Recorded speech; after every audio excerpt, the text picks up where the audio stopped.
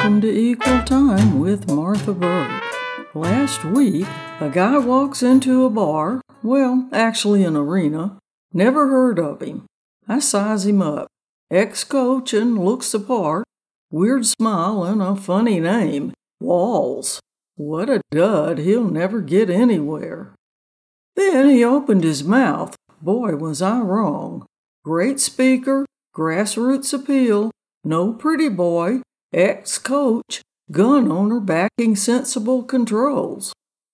And could someday be Prez, by election or circumstance.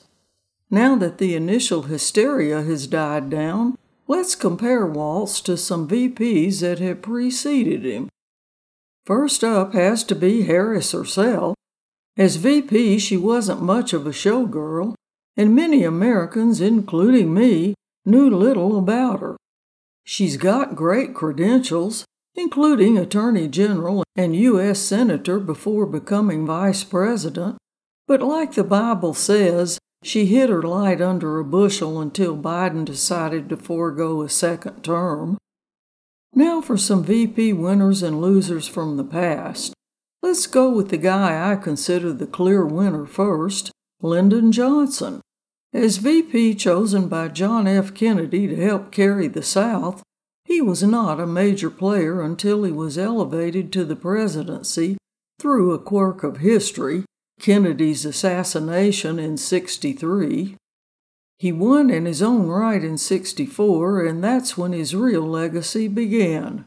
The Civil Rights Act of 1964 and the '65 Voting Act remain bedrocks of American democracy.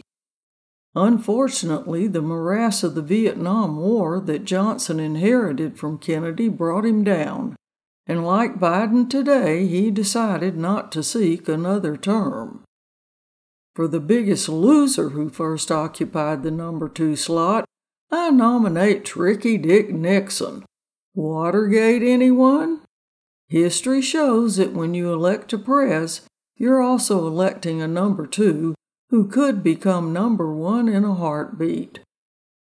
So will it be Walz, who has a solid resume with 5 terms in the U.S. House and 2 as a governor, or J.D. Vance, a first-time senator whose main credentials are fawning over a felon and trash-talking the majority of voters, women? You decide. You've got one to vote. Use it wisely.